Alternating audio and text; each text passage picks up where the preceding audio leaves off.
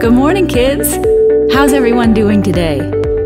So, today we're going to learn something very special. It's going to be very interesting. You might have even heard your parents talking about it lately. It's called the virus.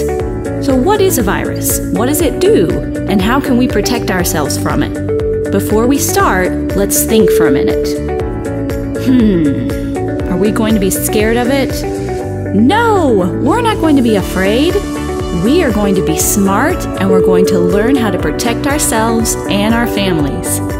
Are we ready? Let's begin. A virus is a germ or a collection of germs. Lots and lots of germs, but no worries. We come in contact with lots of germs every day, and they're not all bad for us. Some germs are actually good for us and they make us strong. But then, of course, there are some germs that are not so good for us. Sometimes we touch some places, some surfaces, or some germs we breathe in, they go into our body. Once they enter our body, they make us sick. And when we're sick, we don't feel too good. So our goal would be to not get sick. So now let's learn how we can protect ourselves and not get sick. Let's see what we can do so germs won't get in our body. You remember how mommies and daddies always tell us to wash our hands and not to touch everything all the time. Well, they tell us that to protect us from germs. They don't want us to get sick. They always want what's good for us because they love us. So now, let's see how we can protect ourselves and our family. First, we need to make sure we stay clean. Then, we need to keep our hands clean.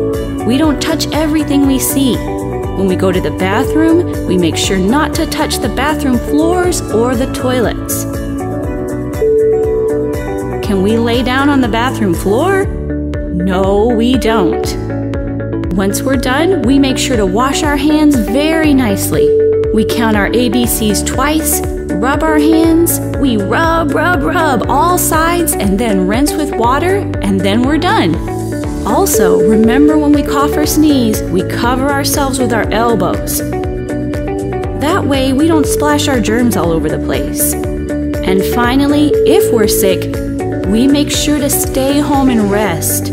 That way we can get better soon and be able to have lots of fun. Stay healthy, kids. Bye-bye.